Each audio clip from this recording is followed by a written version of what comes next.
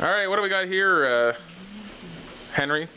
We have a storm glass. It's a bunch of stuff dissolved in a solution, and we've got a container filled with dry ice. We're going to put it in there and try and simulate a higher pressure system with obviously colder temperatures. Okay, and what's supposed to happen, Chris?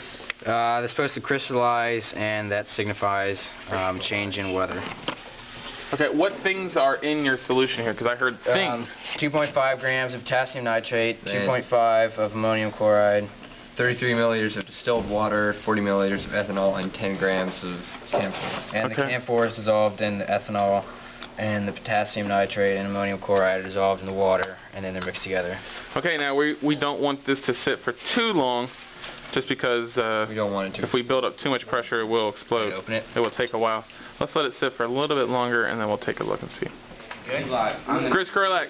So this is storm glass. After 5 minutes of being in dry ice to pressurize it. You can hear the pressure. Let's see what's going to go on here. And there's more. Aha! Now. So now it's...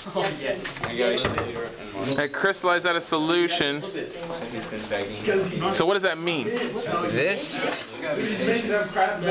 looks like there's like snowflakes almost. So I would say that it would be still crystals with frost. Although they do look kind of like flakes. Oh, you never see the screen? Pretty cool. Very nice.